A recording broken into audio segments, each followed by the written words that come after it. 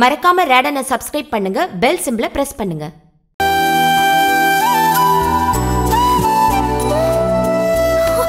ஏய் சுஷ்மா, ரிலாக்ஸ். மயில்,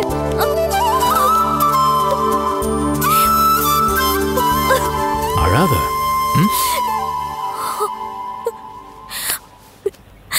இத்தனை நாள் எங்கெங்க போயிருந்தீங்க? உங்களை பார்க்காம துடிச்சு போயிட்டேன்னு தெரியுமா? என்கிட்ட கூட சொல்லாம எங்க போனீங்க?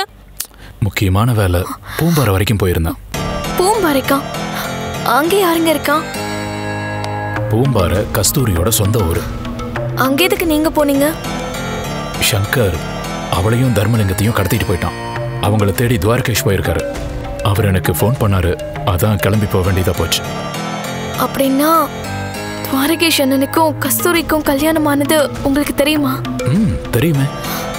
என்னங்க இவ்ளோ அசால்ட்டா சொல்றீங்க? இப்ப என்ன ஆச்சு தெரியுமா? என்ன ஆச்சு? எதுவுமே தெரியாதா உங்களுக்கு? ஸ்னேகாக்கா உயிரோட வந்துட்டாங்க. சரி,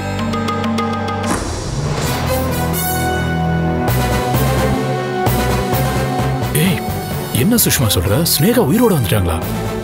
என்னடி? ஆமாங்க, அண்ணன் பாட்டுக்கு கஸ்தூரி கழுத்துல தாலி கட்டி கூட்டிட்டு வந்துட்டாரு. என் அம்மா பயங்கர கோவமா இருக்காங்க. அக்கா வந்த சந்தோஷத்தை முழுசா அனுபவிக்க முடியல. கஸ்தூரியும் பாவம், அவங்க கழுத்துல தாலி கட்டினதுக்கு அப்புறம் வேற என்ன பண்ண முடியும்? சுஷ்மா, எல்லா பிரச்சனைகளுக்கும் தீர்வு இருக்கு, கவலைப்படாத. என்னங்க உங்க விஷயம் என்னாச்சு? முருகனை கொன்னது யாருன்னு கண்டுபிடிச்சிட்டீங்களா? கிட்டத்தட்ட கண்டுபிடிச்ச மாதிரி தான். முருகன் சாகிறதுக்கு முன்னாடி என்கிட்ட பேசினான். தயாளனோட பேரை சொன்னான்.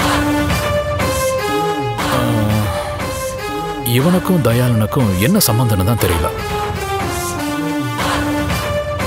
அப்படின்னா உங்க துப்பாக்கி?